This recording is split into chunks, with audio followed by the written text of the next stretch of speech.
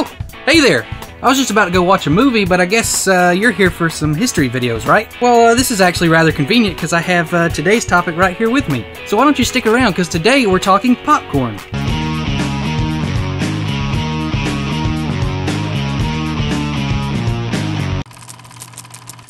For many people, popcorn is a must-have when watching a movie, whether it's at the movie theater or just for movie night at home. It comes in a wide variety of flavors, and there's practically a version for everyone, unless you can't eat popcorn to begin with. Popcorn, also known as popping corn, is a type of corn that expands from the kernel and puffs up when heated. It's able to pop because the kernels have a hard, moisture-sealed hull and are very dense on the inside. This allows pressure to build inside the kernel until it pops from a pressure overload. We have evidence that suggests that popcorn is one of the oldest forms of corn. Evidence of popcorn from 3600 BC was found in New Mexico, and even earlier evidence dating as far back as 4700 BC was found in Peru. While he didn't discover popcorn, our man of the day is Mr. Orville Redenbacher. On July 16th of 1907, he was born in Brazil, Indiana, and he grew up selling popcorn from the back of his car, and he would go on to invent and sell the Orville Redenbacher brand of gourmet popcorn. By the mid-1970s, Redenbacher and business partner Charlie Bowman had captured a third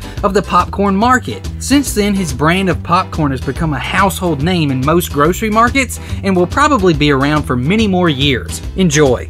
Thanks for stopping by for another great episode of That Was History. I want to thank you for your continued support of our show.